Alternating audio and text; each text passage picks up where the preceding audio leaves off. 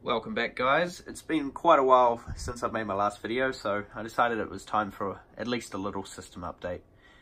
So it's the 26th of the month, it's time for a monthly test, and tonight I am joined by the last team standing, and we're going to do a remote test of the system.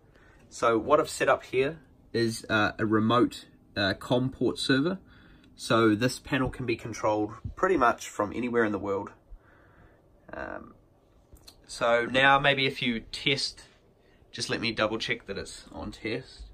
Yeah, so maybe if you test one of the devices in my sleep out, maybe the beam detector. Alrighty.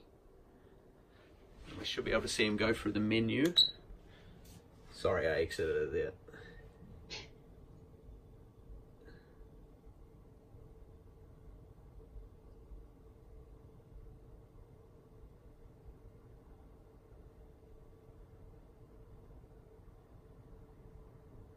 Next one.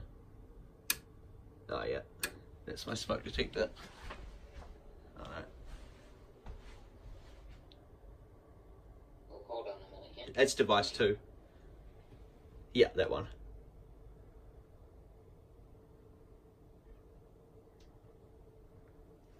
Okay, that's gone red. And now it should go into fire.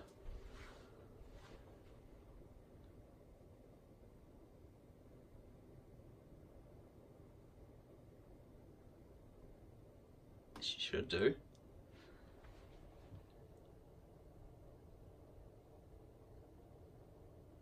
Did you do it twice? Oh no, there we go. Yeah. Okay, so maybe quickly let silence alarms off. Oh, you reset it again. Alright, we'll just go to the next one. Yeah. Oh, not master bedroom, because that's going to set the alarms off inside. Just go device 20... see what device 20 is. It's 13. It's too high. Not that one, not that one. That one, that's going to set the alarms off straight away.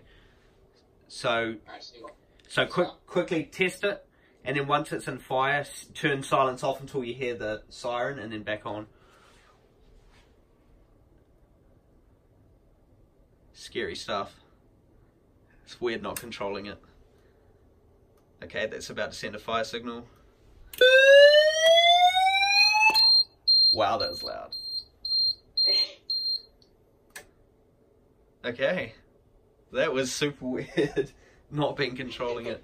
Okay, so I'm gonna, once you've gone out of all the menus, I'll take it off test.